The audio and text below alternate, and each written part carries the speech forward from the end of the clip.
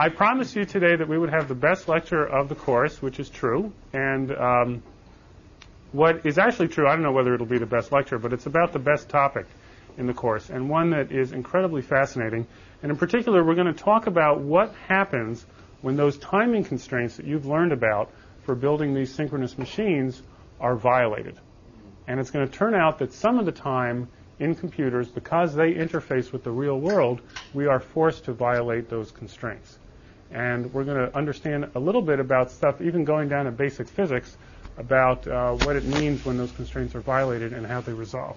But let's begin with a little bit of review, taking a look at some of the timing that you've been learning about in the at the end of the last week. So if you remember, here we have a typical synchronous finite state machine, and it consists of some combinational logic and input and output and some feedback that, if you remember all of our examples, goes through a synchronizing delay or memory element, which is this flip-flop right here, clocked by the clock.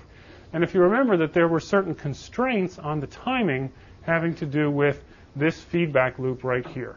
And the first constraint was one saying whether or not the loop would work at all. And it was a question of, as soon as this clock goes off, then contamination begins to affect this Q output here. And as soon as this gets contaminated, then contamination flows through the combinational logic and comes back around here. And we wanted to first ensure that that kind of wave of contamination that goes through here did not happen too quickly. Because after all, just like a camera, we're blessed with an expert here on cameras, there are setup and hold times for this flip-flop. In other words, the picture of the data that we're going to take has to stand still when we click the shutter here. And Phil, even before you came, I was talking in these terms. And thank you. And so this contamination race is basically saying, don't have the contamination race around back to the lens here before the hold time has passed. And what that says is that the hold time has to be less than the sum of the contamination from clock to Q of the register here and the contamination delay of the combinational logic over here, which is how fast we can race around here. Okay. The second constraint that we had with regard to timing was when we could click the shutter the next time, which is a question of when does the new data about the next state or the next state come around through the combinational logic in order to get back to D. And if you remember, there we were talking about the propagation delays, or what's sometimes called the maximum propagation times, between the clock and the Q. And after that time has passed, there's some propagation time from here to here, then back around. And then we need to wait some additional time, which is the setup time, while the data sets up here on D, before we can hit the clock again. And so that says that the clock period has to be more than the sum of the propagation times of the flip-flop and the combinational logic, plus the setup time. And then finally, we talked a little bit about clock skew, and clock skew just kind of makes everything worse. If it's possible that this clock and this clock are not going to be hit at exactly the same time, we have to add a little bit of extra margin for the clock skew. And so these two relationships which we had before, all you need to do to understand how the clock skew makes them harder to meet is to put them up there and say, which side of the inequality should I put the clock skew on in order to make the inequality more difficult to meet? And the answer here is that you add the clock skew on the left-hand side, saying that we have to ensure that the contamination delays are greater than a number which is bigger than it used to be because of clock skew. Yeah? What does the squiggly line represent? The squiggly line represents my attempt to draw the fact that this path is a different length than that path. Although, if you looked at it and measured it, it may actually turn out that they're the same length. But what I'm trying to say is that here's the clock coming into the system, and for one reason or the other, the clocks don't hit these 2 points at exactly the same time. And I've unwrapped the feedback loop here to show clock goes clock to Q through the combinational logic over here, and then either the setup or the hold for the data over here. And so the skew makes this inequality a little bit worse, and it does for this one as well. The clock period needs to be a little bit greater than it used to be because we have to take into account the skew.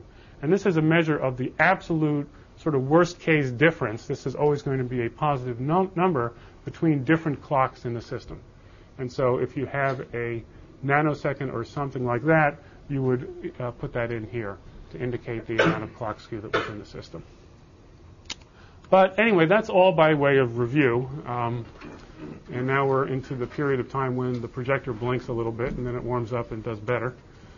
The trouble with these setup and hold times is that we can't really guarantee that the system is going to obey them all of the time. In particular, here's our finite state machine. And we know that we may run into trouble if we feed it an input here that after it propagates through the combinational logic here may affect this data during the setup and hold time. And why is that the case? Well, these inputs are coming from the real world, from the outside. They're the keyboard keys that I'm going to type. They're the network packets that are coming in over the Ethernet or what have you. And we don't really have control of the relationship between the clock that's clocking the synchronous system here and the exact time of arrival of events from the outside world. And so if our finite state machine, you remember we did the example of the Coke machine the other day, if the nerd who comes up to the Coke machine presses the Coke button, the nerd is not going to sit there, with a stethoscope or any other kind of scope and observe what the clock is of the system and push the Coke button just at the right time so he does not violate the setup and hold times of the flip-flop. It's possible that he's going to try to affect an input here and that will propagate through here and come in here just at the wrong time, just when the clock is going off. In other words, inside of the window between the sample and between the setup and the hold time. And so what are we going to do to fix that? Well, we talked before about adding flip-flops to the output of the system to get rid of glitches here and to get rid of hazards on the output. It turns out that one of the ways that you fix problems with an input here causing a change here during the setup and hold time is you put another register on the input. And here's the idea. I know from the previous diagram, the unwrapped loop, that if I set up a chain of a register and combinational logic and another register, that I can go ahead and clock these all at the same time and I'll obey the timing constraints.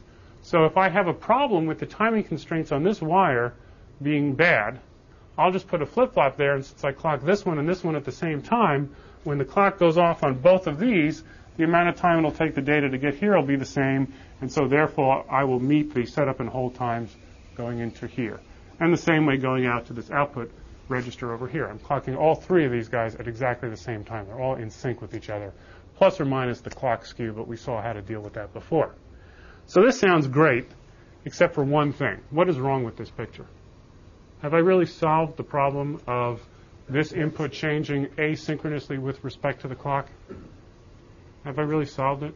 You just backed it up a step. I just backed it up a step. That's right. I've just passed the buck to this flip-flop right here, and it may still be the case that the input here will change on this D input during the setup and hold time of the flip-flop with respect to this clock. This clock here is sitting there running at some frequency all on its own, and the input can come at any time. Now, I've solved it a little bit. Here's what I've made better than it used to be. I've at least simplified the problem. I've made what is wrong with this thing kind of stick out like a sore thumb now, because it's not kind of hidden behind a layer of logic on the input here. You remember that this logic here, unless I'm very careful, could have hazards in it. It could be the case that if I make a change here, this guy here is going to go through all kinds of glitches between the contamination delay and the propagation delay of this combinational logic right here. And it may be the case not only that we violate the setup and hold times here, but that we ask this guy to take a picture of data that is crazy, that is wrong, because this data here will be in flux during that time and may have a value that is neither appropriate for the old value of the input or the new one. Now we're making it a little bit better. We're saying, okay, this data here, if this flip-flop somehow miraculously does its job, will at least be clean, and so we don't have to worry about the hazards inside of here, but we still have the problem that this guy here itself may be asked to sample the input during the setup and hold time. But at least it's only sampling the input. It's not sampling a possibly hazardous combinational function of the input. So we've made it a little better, but not much better. So the question is, what do these things actually do? So let's take a look at the simplest case of all. We're going to use a 1-bit flip-flop, and we're going to have a clock on the bottom over there, and we're going to have a D input on the left, and we're going to look at what actually happens if that D input is changing near the time that the clock goes from low to high. So over here on the left, you'll see the D input. I don't know if you can see it well from the back. The D input goes up a little bit before the clock goes from low to high. And as a result, what should we expect to happen? Well, it's going to try to snap a picture of this thing when the D is high. And so what we kind of want this thing to do is whatever Q was before, we want it to go high and to store a high value because it's sampling D when it's high. Now, what if D comes a little bit after the clock, like this case on the right? In this case, the clock went from low to high before D went from low to high, and so we want Q to give us the answer that D was low. And so if we step back a minute and ask ourselves, what is this thing really trying to do? The answer is it's trying to arbitrate between the clock input and the D input. Which one came first?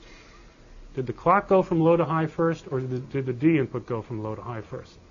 And where we're running into trouble, if we think about it, is when the D input is changing too close to when the clock input changes, and we're asking this thing to discern a race between these two edges, one on D and one on clock, that becomes, to use a word that we've heard a lot in the times now, too close to call, right? What if it's too close to call? What if it's during the setup and hold time? What is this thing going to do? But it's important to understand that this function of taking a sample of a potentially changing input is exactly the same as trying to decide which came first, D or clock. Okay? Now, well, what happens? The specification that you get from the book says absolutely nothing. It just says if this D input is changing during the setup and hold time around the edge of the clock, all bets are off. Okay? It's not that the thing's going to blow up, but it doesn't give any guarantee at all about what it's going to do. Well, it turns out that this problem is not very new, and it didn't start out in the digital age. It actually started, or was talked about back in the 1300s by this philosopher named Buridan. And I won't go ahead and read all this stuff, but the story is that you've got this donkey, I'll call it, and he's sitting here, and you put two bales of hay, one on one side and one on the other, that are equidistant from the donkey. How does the donkey decide which one to go to? The donkey feels smells the smell of the hay from this side, smells the smell of the hay from the other side, and in its little brain, it's kind of weighing the scales, right? Which is more and which is more. What does it do? And what Buridan hypothesized was that the donkey might starve to death. Sitting there in indecision, sort of like trying to decide on a president, right? Nothing will ever happen. And this was an incredibly important thing because it turned out that even though he was just a philosopher, in fact, he stumbled upon something which is, and I say that just jokingly, he stumbled upon something which is incredibly deep, okay? It's a deep thing that the closer the race is, the longer it takes to decide who won. Again, something we've seen recently, okay? And it seems obvious, but it turns out that there are actually rules in physics saying that this is true, okay? And, you can invent all kinds of things to try to get the donkey here to go one way or the other. You can invent a wind, let's say, and he gets to smell the one that's on this side because the wind is going from here to here, and so he decides to go to the left. But, if that's true, let's just start the donkey off a little bit closer to the other bale of hay here. Okay, this is the only picture that I could find on the web was these kind of chives. But just think of it as hay, okay? What if we started the donkey closer to the other bale here, right? And there was a wind. Well, somewhere there will be an equilibrium point, again, where the attraction of the two is exactly the same in the little mind of the donkey. And then you say, okay, well, what we're going to do is we're going to wait so many weeks. And if the donkey hasn't made up his mind, we're going to give him a kick to one side or the other, right? But what happens in that case if just before we're about to give him a kick, the donkey says, oh, I've made up my mind? What do we need to do in that case? We need to decide which came first. our little timer that says the donkey's run out of time and it's time to give him a kick, or the donkey making up his mind. And that problem is an arbitration problem. Which came first, the donkey making up his mind or the donkey running out of time? And so, in fact, there is, in general, no answer to this. And it is possible, in fact, for a donkey to starve to death trying to, well, not a real donkey, but, you know. Now, a real donkey, of course, has never starved to death, as far as we know, going in between two bales of hay. But theoretically, it is possible. And we're going to talk about exactly what the mathematics of that are like. Another example is a game show. Here we have two contestants, A and B, and you guys have seen this before. They each have a button to press, and an arbiter needs to decide which one pressed the button first. This problem is exactly the same. In fact, you could go ahead and hook up A to the clock input of a flip-flop and B to the D input of a flip-flop, and the flip-flop would have to make up its mind. Except if both of the buttons are pressed down almost simultaneously, you might violate the setup and hold times of the flip-flop, and so far you guys don't know what's going to happen. Well, it turns out that a edge-triggered flip-flop is a more sophisticated version of an arbiter than we actually need to build in order to solve the problem. And so I'm going to take this one notch down and go back to our fundamental mode state machines. If you remember, we talked about D-latches and set-reset flip-flops. Well, this is actually a version of a set-reset flip-flop which is used to decide which one wins. And so just trace through a circuit with me here for just a second. This is what you might use if you're trying to decide a game show.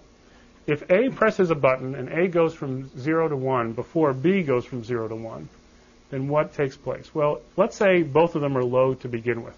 These are both low. Well, if these are both low, what's the output of the AND of a low thing and anything else? Low. Okay, so these are both low, and they both cross around like this. Beautiful circuit with symmetry. And they go to an inversion, which is high. So both of these sort of have high inputs right at the input to the AND here. Now let's say A goes high first. A goes high first, and both of these inputs to this AND are high. What happens? It says, okay, A wins. And then that high value propagates around here, comes to this bubble over here, which inverts it, and then the input to the AND is low. And therefore, will it listen to B after that? No. So A gets to basically shut off the gate for B and say, I win. B, of course, it's a symmetric circuit, so if B happens first, B gets to shut off the gate for A, and B wins. Sounds great. What happens if both of these guys go off at the same time? Well, let's draw the circuit here.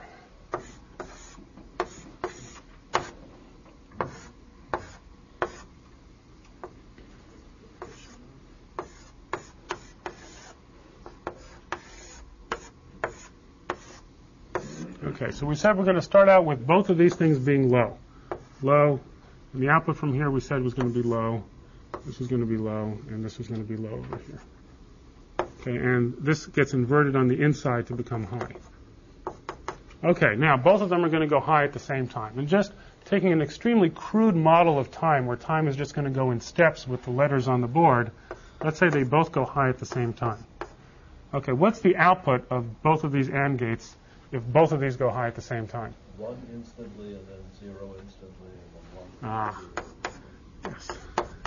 So both of these go high, comes around here, both of these go high. Then what happens? They both go low. Then these highs go through the inversion, which caused the gates to go low. And that goes around, and that goes around, and without too much, okay? And it begins to sound like the court decisions coming out of Florida, right? As they go around and around and around and around, making up their mind. So we begin to see the possibility of a kind of behavior here which is not exactly like the donkey in between two bales of hay where he just kind of sits there and says, I can't make up my mind, right? But rather he kind of sort of goes to one side, goes to the other side, goes to one side, goes to the other side. And this is the other kind of indecision that circuits like this can make, where in fact they oscillate. They sit there and they keep... Now notice it's not really making up its mind in either of the cases. It keeps flipping back and forth between no one won and everybody won, and no one won and everybody won, and no one won and everybody won. And the ones and the zeros are chasing each other around in this loop, okay, which is just a weird thing, but it can happen. Okay? And circuits like this, in fact, if you hook an oscilloscope up to them, can oscillate. Okay.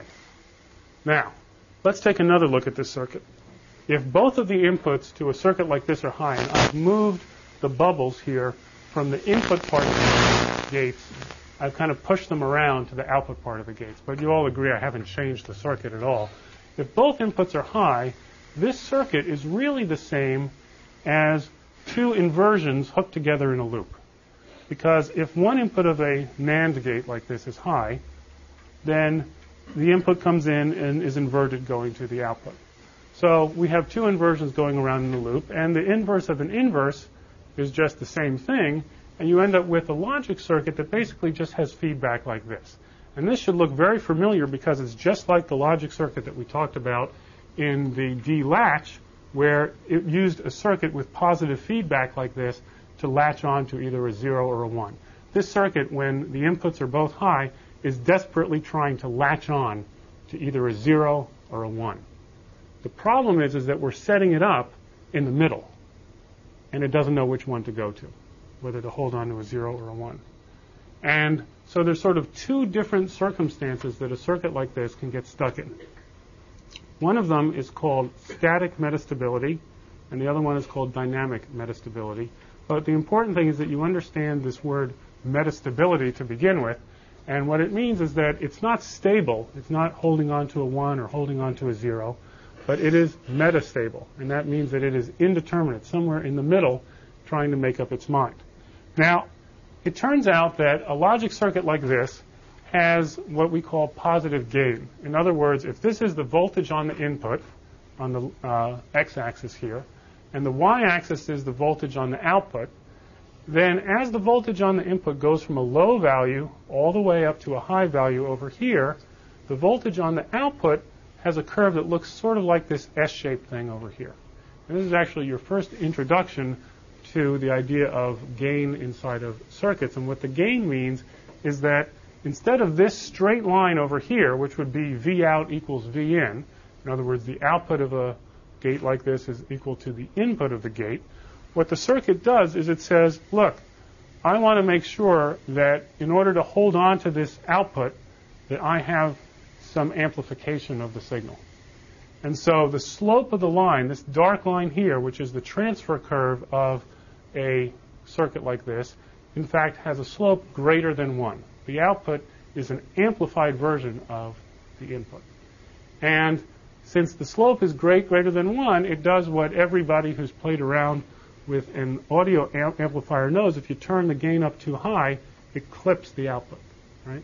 And so within this range, it's a nice gain more than 1, but past a certain point, it saturates, and that's as high as it can go. And past this point on the left-hand side, it saturates, and that's as low as it can go. And it turns out that this is a wonderful thing, and it allows the device, when you hook it in feedback, to hold on to the value very well. And we'll talk about noise in a future lecture and how a circuit like this can reject noise. But for now, if you remember the idea of how a dynamic RAM works, how it reads the value and amplifies it and then writes it back. If you remember the idea of the bathtub with the leak in it, right? We're going to look at the bathtub and see if it's high or low. And then if it's high, we're going to add more water to the tub, right, to fill it up the rest of the way. This function is doing the same thing. It's amplifying the output as it comes back around here and sending it back out in an amplified version. Now, when I hook a circuit together in a feedback loop like this, what you will notice is that there are 3 places where the lines cross. This straight line over here is the equation of the wire, where the output voltage is equal to the input voltage. And the S-shaped curve is the equation of this logic buffer, which does nothing more than take the input and produce it on the output with some amplification. And you'll notice that they cross in 3 places. This place over here is what's called the stable high state. In other words, this circuit is capable of latching a high value right here. And if, for whatever reason, because of leakage or noise or whatever, the voltage begins to decrease a little bit, the amplification of the buffer will push it back up. In a similar way, this state down here, which is called the low state, the stable low state, works the same way. It holds on to a low voltage value, and if there's a little bit of drift in that value because of noise or or some leakage, it'll push it back down again. But notice that the curve also crosses in this third place right here. And this is what's called the metastable location. And here's what goes on here. Right here in the middle, V out equals V in. Now, V out equals V in, except that there's amplification in that triangle, which means that if a little bit of noise comes by and V out equals a little bit more than this middle point, then the amplification will make it be even further, even more positive, and more and more and more until it finally drives to here. On the other hand, if it's sitting right here and it drifts negative a little bit, the amplification will drive it the rest of the way down to the bottom. Now, if you don't like circuits, let's think about the donkey again. The donkey is sitting in the middle between these two succulent bales of hay, right? A little bit to the left, a little bit to the right, right? If for some reason you go up to the donkey and just push him a little bit to the left, what happens? The bale of the hay on the left now is stronger than the bale of the hay on the right, right? So he drifts even more to the left, right? And the closer he gets to the left, the more the attraction of the left is greater than the attraction on the right. So he moves even faster to the left, right? And you would expect that as a function of time, he might start out kind of really slowly going off to the left, but the stronger it got, the faster he would move towards it until he's sitting there eating it. The same kind of thing might happen over on the right. And again, there are two stable places with the donkey eating a bale of hay on the left or a bale of hay on the right, and there's a metastable place where the donkey is in the middle and can't make up his mind one way or the other. And this works exactly the same way. Now, for those of you that are somewhat familiar with circuits, and we're going to get a little bit more into this in the future, you can describe the dynamics, how this circuit evolves with time in terms of a capacitance and a resistance, and that it takes time for this circuit here to charge up. All that that's really saying is that the donkey has some mass, and it takes him time to move over to the left-hand side or time to move over to the right-hand side. I like to give many different physical examples of this phenomena so that no matter what sort of background you have, you can understand what it's like. Think of a bag standing on its end. Yes. Oh, so here is a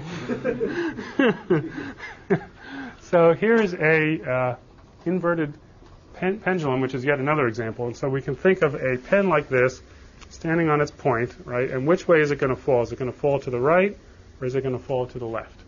And the answer is, if it's right here in the middle, supposedly it can stay there for a very long time because the forces are exactly balanced, and then it can eventually fall one way or the other.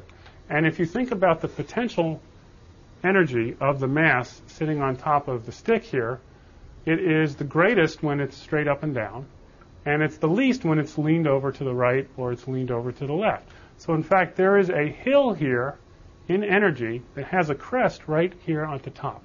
And I can think about the state of the system as a little ball sitting on top of this hill. And how long can the ball stay at the top of the hill? Let's say the hill is a perfectly smooth thing and the ball is a perfectly smooth thing. Now I know if I start the ball here over on the right, it'll start out slowly, but eventually it'll go faster and faster and end up in this state on the right. And if I start it out on the left, it will do the same thing going on the left-hand side. But theoretically, I could start it out exactly in the middle of the hill, and it might balance there forever, just like the donkey in the middle, or perhaps the flip-flop. Well, let's take a look at exactly what the physicists say about this thing. There's a certain principle called the Heisenberg uncertainty principle. Now, let's see, do we have any physicists here? Anybody that actually knows this stuff? Okay, so what does this basically say? In order to actually know the state of a pendulum like this that's standing up, we actually need to know two things. We need to know both its position and its speed when it's up at the top there. And it turns out that the Heisenberg uncertainty principle says that we cannot know those two things sufficiently accurately to place a upside-down pen like this in a position to balance longer than a certain length of time. And I think for a typical pen, it's like 10 seconds or so. Okay? And what typically happens in the course at MIT is that the students who have taken physics courses all raise their hands and say, I know that a pen can't stay up for more than 10 seconds. So therefore, all the stuff you're telling me now is false, and I know that this metastable state cannot last for very long. The donkey will not starve because Heisenberg says so. Okay? But it turns out that Heisenberg does not say so. What Heisenberg says is I cannot know the position, or actually the position and the momentum, which is another way of saying I can't know both the speed and the position of the pen sufficiently accurately to guarantee that it will stay up for more than approximately 10 seconds or so. Okay? In other words, I can't, as somebody on the outside, say, I promise you I'm going to place this pen with my fingers here, even if my fingers were perfect, in such a way that when I let go of it, it'll stay up for more than 10 seconds. I can't guarantee that. On the other hand, it doesn't say, Heisenberg does not say, that it might not stay up for 3 years, or for 10 years, or for 1,000,000 years. Okay? Nothing in the uncertainty principle says that a metastable state may not, in fact, last forever. And so when you come across this thing, and it's a typical sort of things that's taught in physics courses when they talk about that, is how long can a pen stay up? They talk about how long can you guarantee a pen will stay up, not how long might it stay up. So, okay. So we're learning a little bit about this arbitration problem. The arbitration problem seems to be a problem where we're trying to build a device that is going to give us a correct answer as to who won, who came first, either contestant A or contestant B. It's measuring the time between A and the time between B when they went off. But you know, when you see that it becomes hard to decide if the time difference is small, if the time difference is near zero, another thing that you may be tempted to do is to say, look, I'm willing, if the race is really close, to say I don't care what the answer is, as long as all the votes are... Oh, no, wait, that's a different... I am willing... This is the perfect time to be teaching this, because it's absolutely true. No, one of the things that you might say is that I expect that the inaccuracies in the button mechanism, the inaccuracy in the time delay through the circuit, will make the process fundamentally impossible to decide fairly if the time is within a certain margin. The same as with the votes, right? Certainly the race is within the margin of error, right? Well, you may be willing to say, I'm willing to relax the constraints on building an arbiter by saying it's okay if I say the following thing. If the time difference is less than a certain margin, T sub margin, then it's okay if the arbiter picks a random result. Sounds good, right? Who's going to be able to tell the difference? No one, right? Okay. Do you think that this solves the problem? In other words, if we tell the donkey, you know what?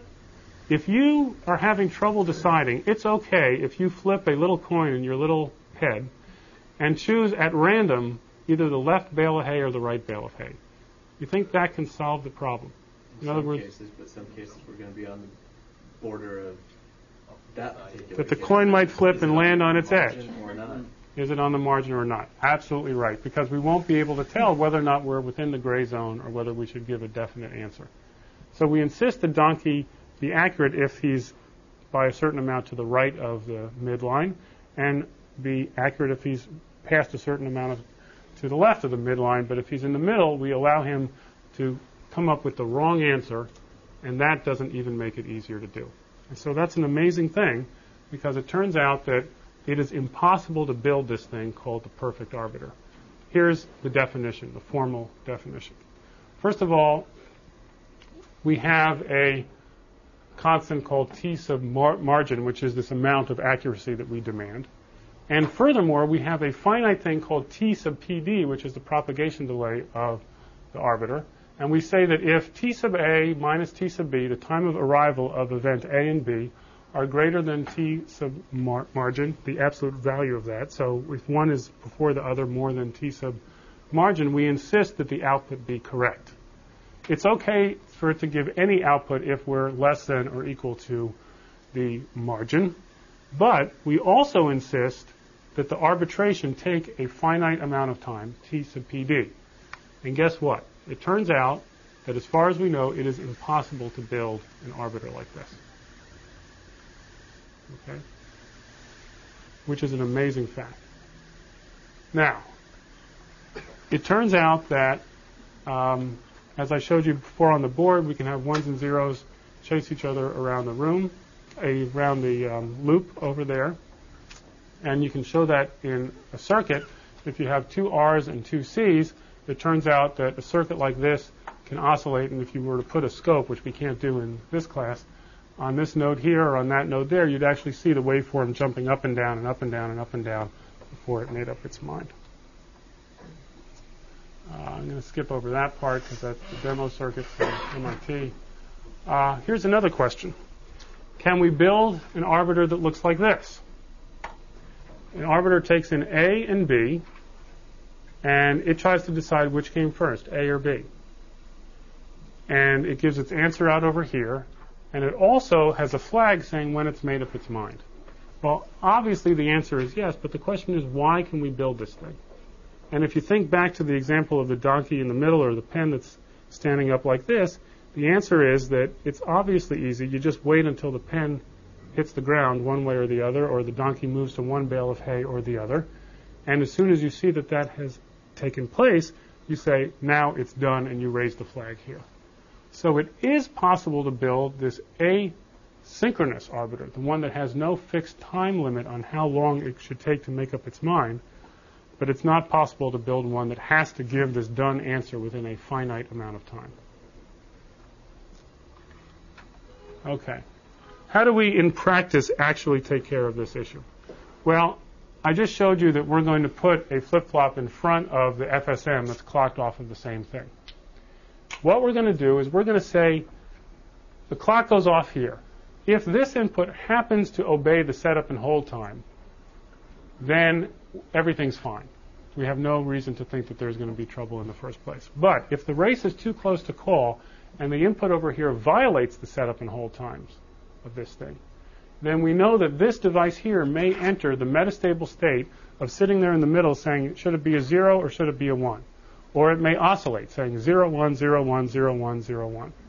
But we also know that like the donkey, like the pen standing on the top here, the circuit will eventually end up in one or the other, although we can't bound how much time that's going to be. It will be attracted to one of the two stable things of the 0 or the 1.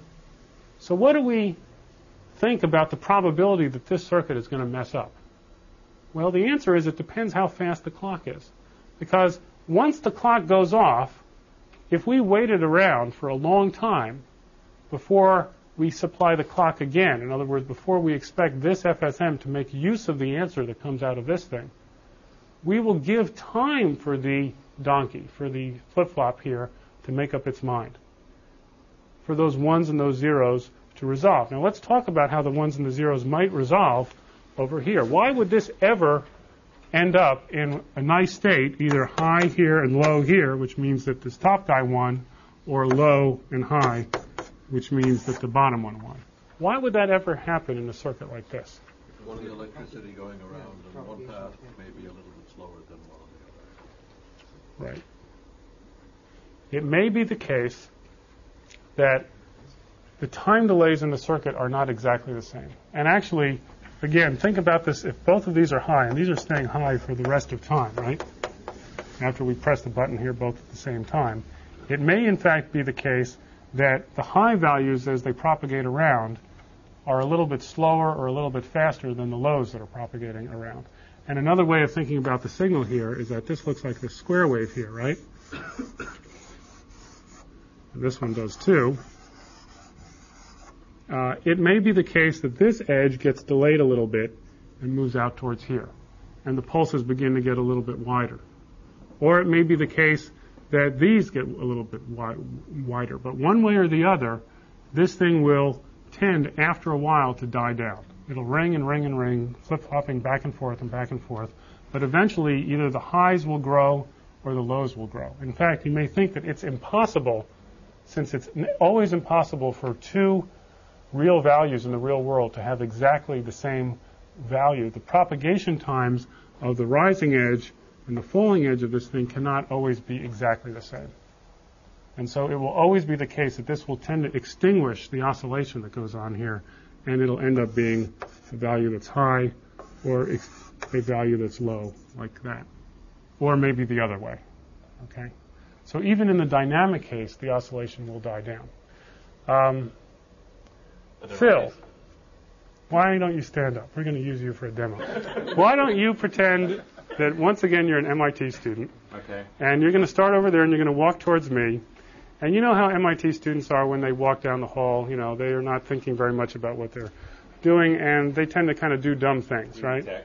We're reading a book, and the two of us are walking towards each other, and we bump into each other, and the hall is only so wide. Okay. And so the two of us decide to step over here to get past each other. And then the two of us decide to step over there to get past each other, and then over and over again. And you see this at MIT now and then, right? And the question is, how long can this go on?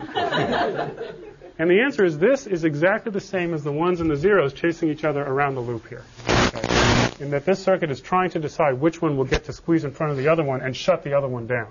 And finally, one of us will be a little bit slower going one way or the other way, and we'll end up passing, perhaps bumping into each other like this, never even actually having looked up from our books to see each other. Okay, thanks. Okay, but that gives you an idea of how the ones might win out over the zeros, or the zeros over the ones. And, of course, it's not the case, however, that says that it's a way of guaranteeing that we'll get out. We may be stuck there forever. It all has to do with the exact time that we hit each other like this, exactly where we were with respect to each other. And it is theoretically possible for a circuit like this to oscillate forever if we happen to start it out in just the state where it's balanced between going one way and going the other way in a dynamic sense. Okay?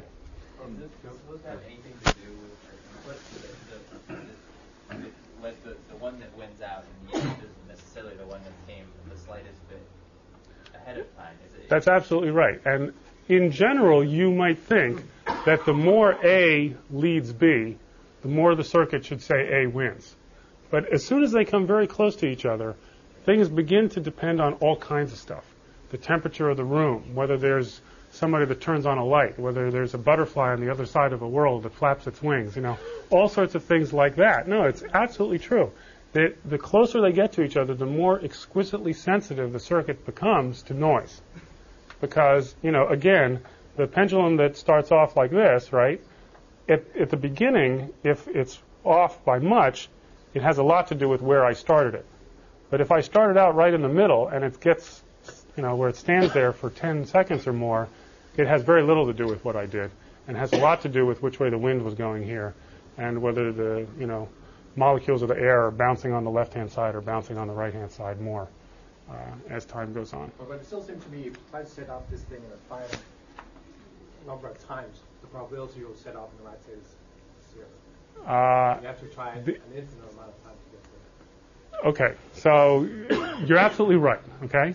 But let's get to there by, first of all, asking ourselves the question, how do we, in practice, solve this issue?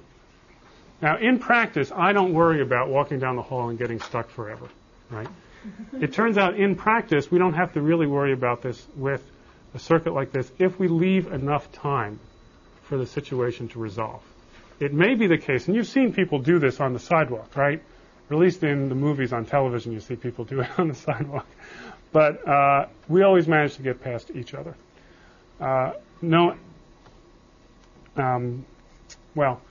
So if we leave enough time from one clock to the next with a circuit like this, we can be guaranteed that this thing, well, we can't be guaranteed, but we can think that this thing will have enough time to resolve the issue before we clock the next one. So let's actually take a look at the mathematics that have to do with how fast this circuit will evolve over time. Now, I know that many of you do not have a background in circuits, but I think I can teach you enough during the time now so that you'll understand how this thing works. Basically, what's going on here is we have this amplifier A, and we have a resistor and a capacitor which act to slow down or give some momentum to the circuit. The same way we have a donkey with some mass to it, okay? And it is attracted to one bale of hay or the other with an attraction that's proportional to how close it is to the bale of hay. If it's in the middle, it doesn't know what to do. But the closer it gets to one side, the more it's attracted towards there. Now, it has some mass to it. So it doesn't instantly go over there. It takes it some time, but you might imagine that it walks faster and faster as it goes towards the end. And so if I were to draw a set of curves over here for what the evolution of either a donkey or a pendulum or two nerds or whatever you want versus time might be, where this is the low value and this is the high value over here, if I started them out in the middle, what I'm claiming is that they may stay there forever as time goes by. But if I started them out, let's say, over here, then chances are it'll become a high. But it will start out sort of at this speed, and then the closer it gets to going high, the faster it goes like that. And if I started out over there in exactly this symmetric case, it'll go towards low like that. In other words, as time goes by, the closer we get to being either low or high, the higher this slope is, the faster the slope is towards getting there. Okay? Now what might happen here? Well, I started this out a little wrong. This should actually have some slope to it at the beginning. Can't really draw very well. Okay? Over here, we would expect the initial slope to be less than this is here. So think of this slope as being half of that slope. Okay? But as soon as we get down to here, this curve for the rest of the way will be identical to this curve that we've just drawn here, like so. And in the same sense, if we start out over here, the slope's going to be less, and then when we get to over here, this curve is just a copy of this curve here. Because after all, this is our state, and once we're in this state, being this close to the high, we do the same thing, but just shift it in time. And then over here, if we did that, that would be even less of a slope, and then when we get to this point, this curve is the same as that curve with time. Okay? And then if we're half of that, okay, now I'll start to get a little loose here. Now I draw. That'll go like that, and then even closer, a curve perhaps like this. What are your axes? So the x-axis is time, and the y-axis could be anything. Let's say that it's voltage, V, between a high voltage and a low voltage. And in the middle is the balance point, the metastable point.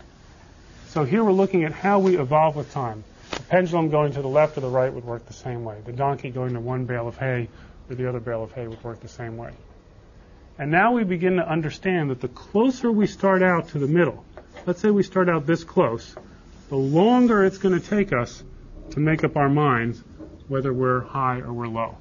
If we start out further away from the middle, we can find out fast who won, whether we were closer to one side or closer to the other side. And that has to do with who won in time or whether we started out to the left or the right of the balance point in the middle. The idea is the same. Just a quick question. Yeah. Statistically, is each voltage interval as likely to occur as another? That's a wonderful question. So if that was broken into 10 intervals, would the middle 10 be just as likely? That's a great question. So in fact, what we're going to assume is that our digital signals sort of look like this. Here's a high, here's a low, and here's a time when they transition from high to low. During this time, when it's low, there's no chance that it's going to be anywhere in the middle. It's going to be down on the bottom. During this time, there's no chance because it's going to be up on the top. And during this time, statistically, since it's making an even change from one to the other, we're going to assume that the chance that it's anywhere along this line is equal. So it is an even. We're going to assume that during this fraction of the cycle, it's equally likely. Okay. That fraction of the cycle is only a small fraction of the... It'll be a small fraction of the cycle, yeah. Okay. It turns out that those curves that I just drew there are what are called exponential curves. Okay? They have a characteristic which exponential curves have, that the derivative of the function is equal to the function, okay, times some constant. In other words, the slope of the line here is equal to some constant times what the y value is. In other words, the more we get towards a higher value of y, the higher the slope gets in a linear way. Okay? And here, let's assume this is 0 here. The more negative we get the more negative the slope is, the faster we go down. It's exactly the same as the donkey in between the two bales of hay. The closer he is to one bale of hay, the faster he moves towards that side, times some constant. And Not in a linear way, exponentially. well, the slope is a linear function of how close you are to one side or the other. So this slope here is equal to k times whatever the y value is. Okay? Okay, all right. So in fact, what we have, I've just showed you this one, is a function that looks like this.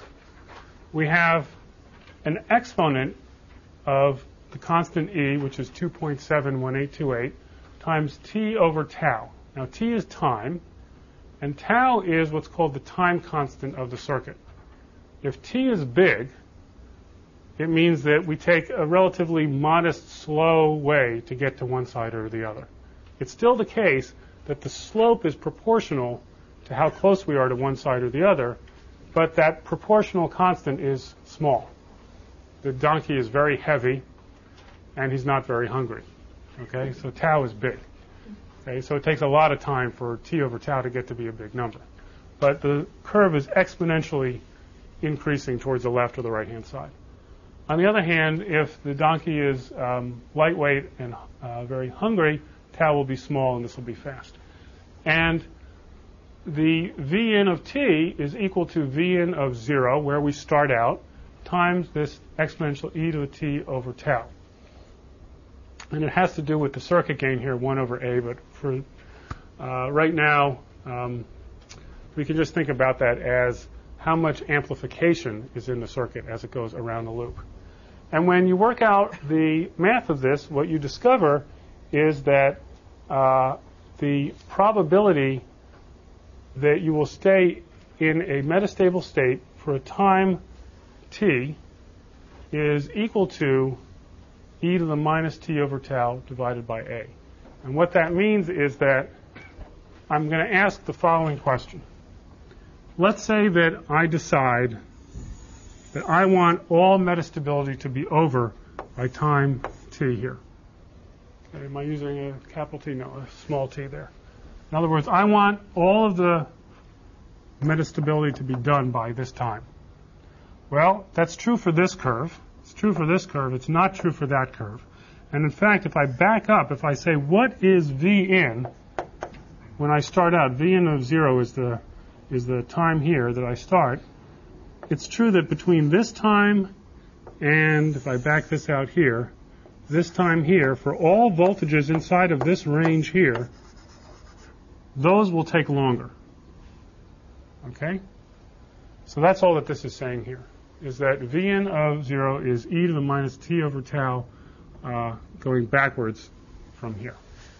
And from that, I can get, again, the question that I forgot who it was that asked it, that you asked, which is what is the probability that I will be metastable past a certain time?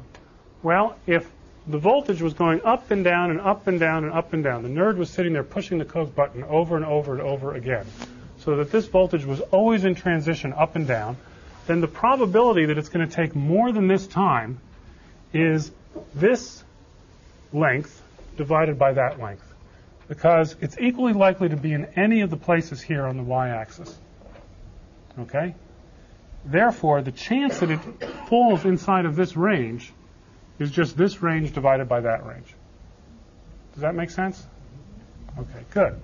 So the chance that a system will be metastable past time t is just this distance divided by that distance. Now, you have to take into account the fact that it will only be in transition a fraction of the time. And so that's what we take into account here. The probability that you are metastable after time t is equal to, first of all, the probability that you're in transition at all. So if 80% of the time you're not in transition, then only 20% of the time do you have a probability of being metastable. So that's why you multiply by the probability that you're in transition. And then you also have this a e to the t over tau, which has to do with what the probability is based on exactly how big this part of the curve is. Okay?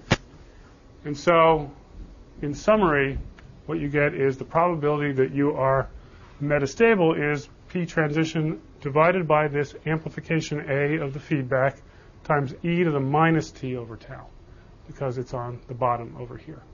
So e to the minus t over tau. What does that look like? Anybody know what that looks like? So some constant k e to the minus t over tau. So it kind of looks like that. Okay, it's getting closer and closer and closer to 0. Okay, it has a wonderful characteristic that if it was at a certain value here after 1 second, let's say this is f of t. This is f of 1. Okay, if that was that value, what is f of 2? If it took 1 second to get down here, where is it after 2 seconds? It's going to be half of that, right? And then f of 3, half of that, and half of that, and half of that. So it exponentially goes down with every, so this is f of 1 over 2. Then after 3 seconds, where's it going to be? F of 1 over 4. So it's sort of geometrically decreasing every second of time that goes by. Now, you guys all know how fast a geometric series gets big. Something that geometrically decreases gets small very, very fast. So every second that goes by, we cut down again the probability that it's metastable. And so that goes down very, very fast. And here's this function right over here. And it's possible to invert this function over here to put it in terms of time. And the question here is, how long will we have to wait until the probability goes down to a certain value, p of metastable? I won't go through the math here. It's actually not as hard as it looks. You guys can go through it afterwards. But what I will show you here is what the results are of that. So let's assume that we have a system that is being clocked at 100 megahertz. The flip-flop is being clocked 100 million times per second. That means that the time we have between cycles is 10 nanoseconds. And let's say that the waveform is spending 10% of its time in transition, and the gain of the amplification in the flip-flop is 10, A is 10. And we assume that the time constants inside the circuit are around 1 billionth of a second, 1 nanosecond. And so this is sort of typical values for what you would find inside of a finite state machine inside of a processor chip. And let's say that we decided that we wanted the chance that you're metastable to be the case that even though it's doing 100 million arbitrations per second, that I only want one of them to go bad every year, that I'm willing for my system to freeze up once per year, because after all, it's running Windows and it freezes up once a day anyway, right? So once a year is a good number to use. Well, the probability that any transition is metastable is going to be this 1 year, which is around pi times 10 to the 7th seconds, it turns out. This doesn't mean anything. This is a big joke. Okay, this is a Jerry Sussman joke. That 1 year turns out to be around pi times 10 to the 7th seconds. Okay, it didn't need to be. It just happens. And it's not really pi. It's 3 something. Okay, but if you need to remember how many seconds are in a year, this is roughly right. Okay, 100 megahertz is 10 to the 8th cycles per second. Okay, so you multiply these by each other and you get the probability of the metastability is you want it for any given cycle, if it's going to fail once a year, to be roughly pi times 10 to the minus 16 is the probability that any given cycle is going to go bad. Crank through all of the numbers and you say, how long do we have to wait for a flip-flop to decide its value if we want the probability that it will still have not made up its mind to be pi times 10 to the minus 16th? And the answer is around 31 nanoseconds. That's 31 billionths of a second. So if we feed this asynchronous input to the flip-flop, and we do it 100 million times a second, and we're willing for it to not have come up with the answer once a year, then if we only wait 31 billionths of a second after we give it the problem, it will come up with the answer every time except once per year. And once per year, it'll take longer. Okay, yeah? Where does this time come in since we're clocking it every 10? That's absolutely right. It seems that we're screwed, right? Because after all, we're clocking this thing so fast that this seems like a time that is longer. This may seem 31 billionths of a second, after all, is not very much time. Okay, even in dog years. But it is a tremendously long length of time in terms of a processor, for instance, that's going at 100 megahertz, or these days one's going at a gigahertz. This is 31 clock cycles for a gigahertz processor that need to be wasted while idling away, waiting for the flip-flop to come up with the answer. And while we're waiting for it to settle down with the answer, we could be doing other work. So we're going to have to figure out some way to fix this. Well, just before we get off this thing, I just want to show you the power of these exponential decreases, because let's say we wanted it to only fail once every 10 years rather than once each year. If we were running Linux on the system, right? It doesn't fail more than once a year, so we want the system to not fail more than once a year. And so if we want to increase the probability, or excuse me, decrease the probability by a factor of 10, it turns out we only need to wait 33 nanoseconds instead of 31. How fixed is the value of tau? Because that has a tremendous effect on the system. That's absolutely right. So if this was 0.1, then this might become much less than that. It would be 3 point something nanoseconds as opposed to 33. But these are sort of typical values that are out there. Yep. And A is pretty much fixed too. Okay. Well, if we want to, we could wait even more than 33 billionths of a second. We could wait 100 billionths of a second. Because after all, if we're going to wait for 33 clock cycles, we may as well wait for 100, because that's a long time too, but not that long. And it turns out when you work the numbers out, the probability that it will still be metastable after 100 billionths of a second is 10 to the minus 45.4. Or if you're running it at 100 megahertz, it's around one failure every 10 to the 30th years. So even Phil's software will not be hobbled by this thing. And just to give you an idea of how big a number 10 to the 30th years is, we have some great thing here. Age of man, 10 to the 7th, age of the earth, age of the universe, 10 to the 10th. So you can, to answer your question now, probabilistically reduce the chance that you will still be metastable to a tremendously low number. But you do have to wait some time. And the amount of time you need to wait, if we're going to wait for this long, and this, by the way, is the typical length of time that is used.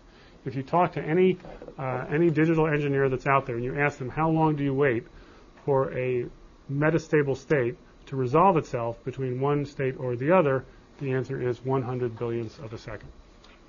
Okay, that's how long we wait. But aiming at 10 to the minus 45th is completely excessive. It's totally crazy. But it turns out that this is so that you have to wait 30 nanoseconds at least. So the idea is, well, if we're going to wait for that long, we may as well wait for 100. What's the probability that a photon from space is going to hit our computer? And zap it, right. That's also a very low number. And we're going to get into this thing. Near as low as this.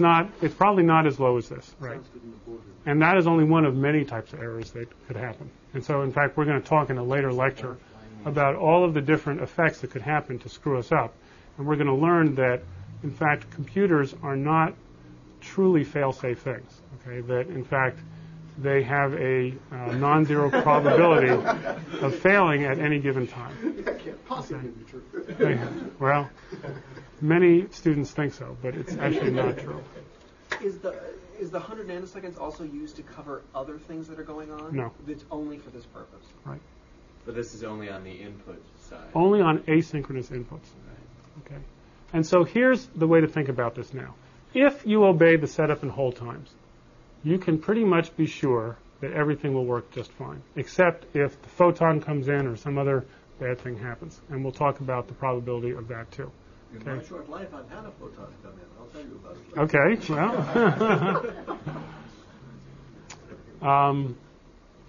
But if you're not going to obey the setup and hold time, here's what you can depend on. You can't depend on the flip-flop giving you the answer in the propagation time of the flip-flop, which is typically 2 nanoseconds. What will happen is if you violate the setup and hold time, it'll take longer to make up its mind, and the answer may be random. Okay? And it may take forever. But the chance that it'll take forever is very, very low.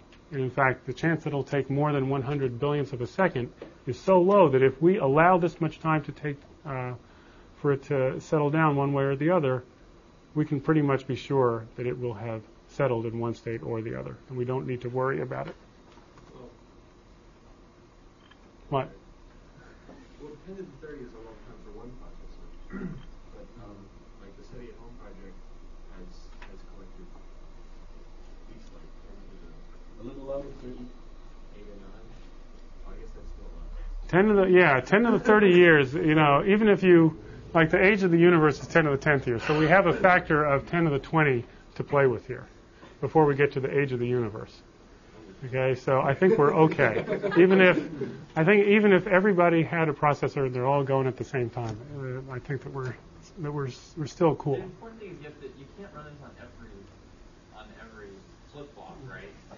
So there's still the question of you have to determine whether or not it's an asynchronous input, determine whether or not you put it into Right. this. We are only going to do this. So let me actually, since it's not in the lecture, I don't think, let me go ahead and skip to a future lecture and tell you how we're going to solve this problem. The problem of deciding whether or not to delay or what problem? Of how to synchronize these things. Sure, you don't want to do it on every, this is actually in a later lecture, but let's talk about it now, okay? Here's your FSM, combination logic. And let's say that we're going to clock this at 1 gigahertz. Okay, this is on the inside of the Pentium 4 or something, right? It's actually 1.5 now. But. Okay, this is, let's say, 1 nanosecond in between pulses. And despite their attempts to make it not so, there are actually real-world inputs to the Pentium 4. Okay? How are we going to deal with it?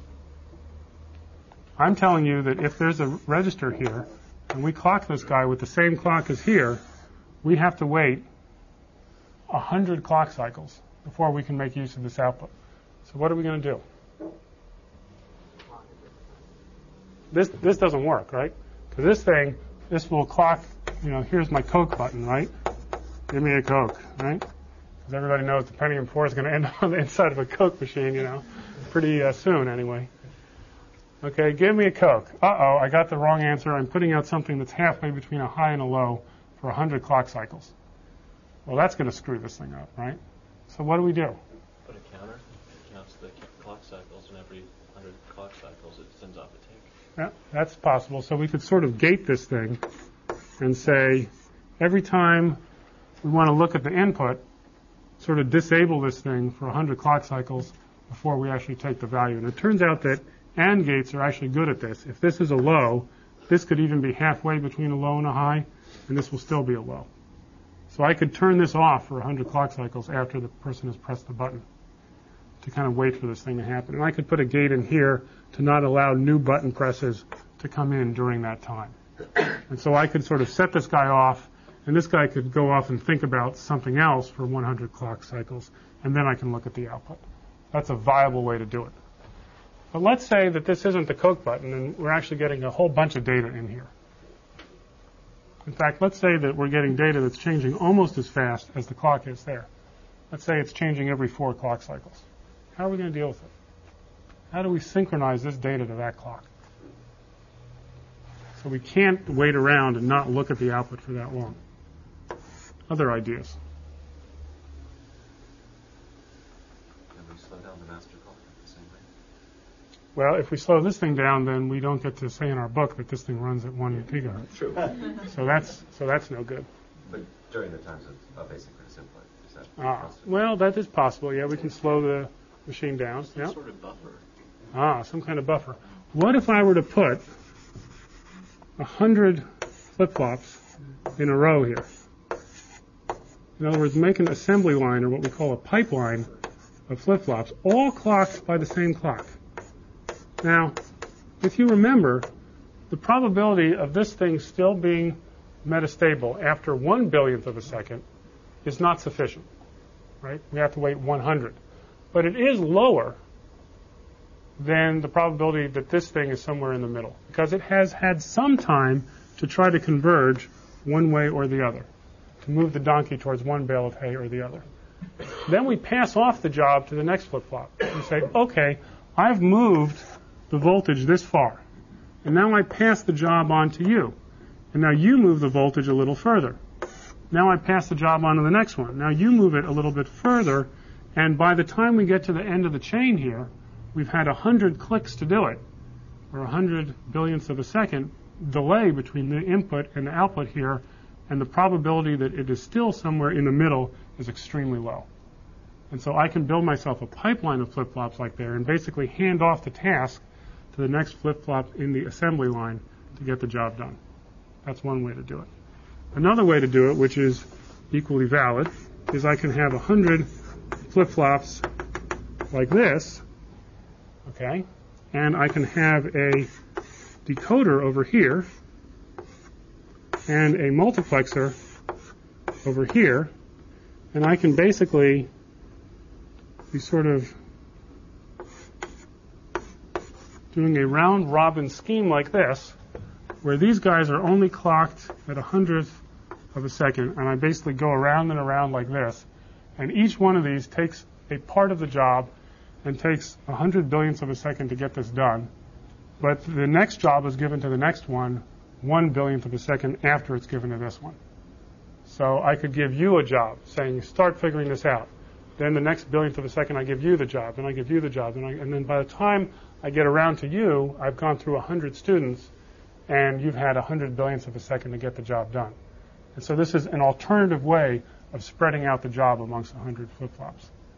Okay, and both of these are, in fact, used when dealing with asynchronous inputs from the outside world, as well as the other methods of slowing down this clock here or gating it and just kind of being blind to it for a certain length of time. But you've got to do it. And back in the 1970s, in fact, as early as that, there was still debate as to whether you could solve the problem another way. And articles appeared in journals with circuits saying, aha, I have solved the arbitration problem, and here's a circuit to do it. And the next month would come a proof that that circuit can be metastable also. And it went around and around and around for roughly a year. And there's still no actual proof that you can't do it. Okay? There is a proof that if you assume the circuits are continuous and time invariant, which you guys may know about, then you can't do it. Okay? But physics is, kind of allows you to have more than that. And so there's still no proof that it can't be done. But so far, there hasn't been a circuit that can do it. Okay. Big question for the end of the lecture here. Is this an excuse for cruising a light? So the typical thing is, of course, the light changes from green to yellow, or depending how you drive, from yellow to red, right? And you need to decide whether or not you're going to stop or whether you're going to go through. And if the light turned to red before you got to the intersection, you're supposed to stop, right? And if it turned to red after you went through the intersection, you can go through. And so this is a metastability issue as well. Okay? So the question is, can you use this as an excuse in court? You say, I'm sorry, officer, or I'm sorry, Your Honor, right? I was in a metastable state, and by the theory that I've learned in Ars Digita here that one can stay in a metastable state for an indefinite length of time. And the yellow light is only on for 2 seconds, right? And 2 seconds is a long time, and the probability is very small, but it's not 0. And that's true. But, of course, what does the judge say? You get 10 to the 30th years. Okay, great. Here's everything that we learned. I think I've been talking a long time, so I'm not going to go through this, but you all can read it on your own.